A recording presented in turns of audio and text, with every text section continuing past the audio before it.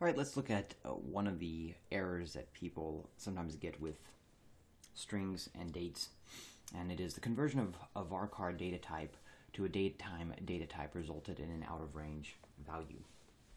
Okay, so the first thing in this particular process, going from an int to a varchar to a date is a complete waste of resources.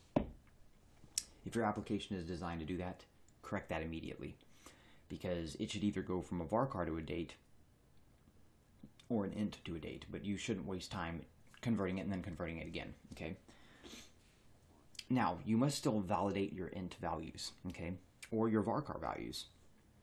Keep in mind, if you're going to do this, and this is a really stupid way to do things, SQL Server isn't going to catch that you're passing an invalid integer if your value is 2015 0231. There is no such thing as February 31st, right?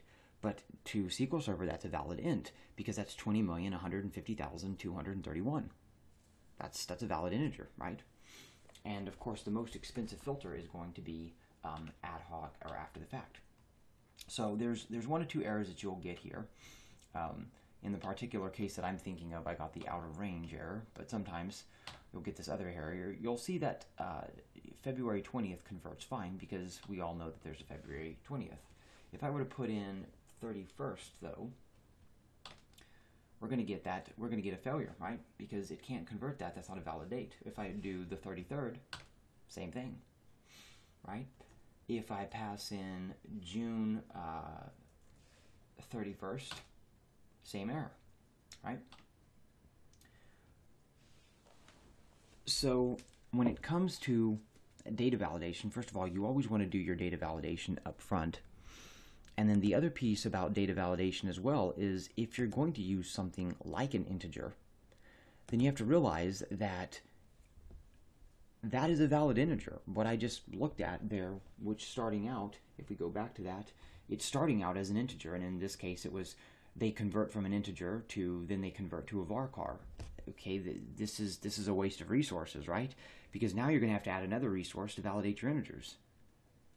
Right? I mean, the best thing to do is to be using a date from the beginning, but if you're going to stick to using an integer, which is very poor, it's kind of like the people who had the Y2K bug, just dumb, you know, do it right to begin with, then you can get around this error. But if it's not developed right to begin with, then of course people end up chasing their tails, and this is a perfect example of where people are chasing their tails because they're going from int to varchar all the way down to date, and this right here is a valid integer. It is not a valid date, but it is a valid integer, which is going to limit what you're going to be able to do unless you build in some logic. It's going to actually have to catch that even though it's saying that this is an integer, that's still an invalid integer because there is no 0231, right?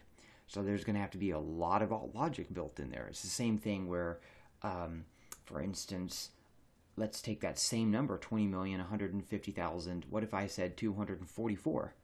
That's a valid integer, but that's not a valid date.